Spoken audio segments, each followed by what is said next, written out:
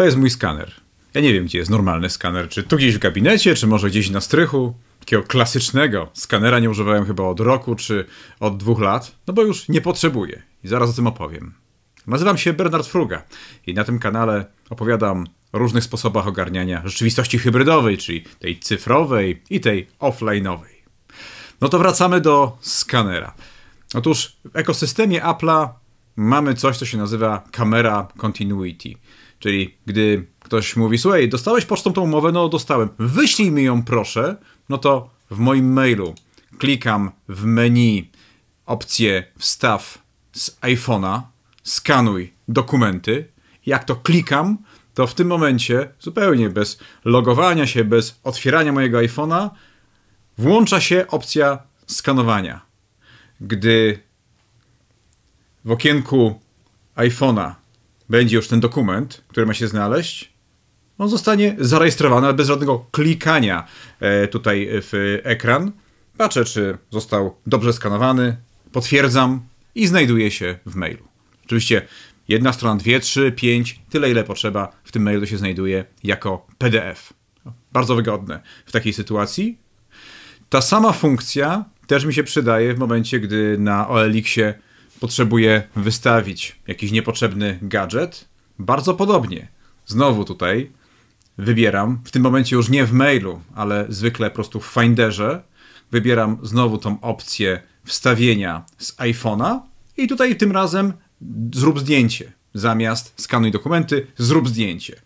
Robię zdjęcie i to zdjęcie jest u mnie od razu w folderze tutaj na MacBooku, no bo moja kamera na iPhonie pełni tylko i wyłącznie rolę zewnętrznej kamery. Tak, plik, oryginał pliku znajduje się na komputerze, gdzie potem z nim robię to, co potrzebuję, czyli zwykle go wrzucam na OLX-a.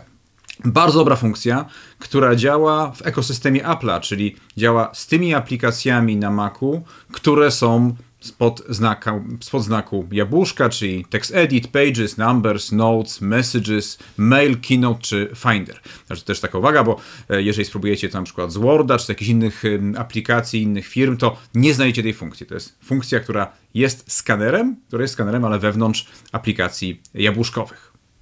No dobra, ale co w sytuacji, gdy mam jakąś ulotkę, z której potrzebuję zeskanować i przetłumaczyć na format tekstowy numer telefonu, czy adres mailowy, adres strony internetowej, czy do tego mi się też taki skaner przyda?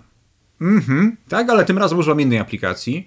Tu już mam zainstalowaną aplikację Microsoftu Lens i Lens ma OCR-a, czyli Lens ma tłumaczenie tego, co zrobię na zdjęciu, na format tekstowy. Czyli taka typowa sytuacja, gdzie mam jakąś wizytówkę czy ulotkę, na której są dane kontaktowe, potrzebuję to zeskanować i od razu mieć w schowku w postaci cyfr, numeru telefonu, żeby na przykład zadzwonić, czy adresu mailowego, żeby napisać do tej osoby, która mi zostawiła ten adres mailowy. No to wtedy Lens, robię zdjęcie Lensem, Lens to tłumaczy, konwertuje, tak, z obrazka na format tekstowy, kopiuję do schowka i albo dzwonię, albo piszę maila, albo wrzucam też gdzieś na serwer, czy wrzucam na swojego Maca. Także tutaj w momencie, gdy potrzebuję zaawansowanego skanowania, to korzystam już z aplikacji Lens, która jest darmową aplikacją, która jest w pakiecie Office 365. Także reasumując, nie wiem, gdzie jest skaner,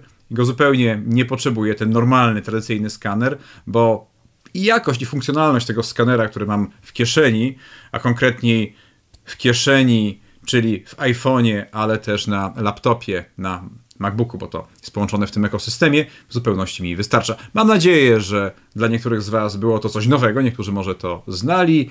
Jeżeli ten film był dla Was przydatny, oczywiście feedback w postaci łapki w górę jest mile widziany. Zapraszam do dyskusji pod tym filmem i pogodnie Was pozdrawiam.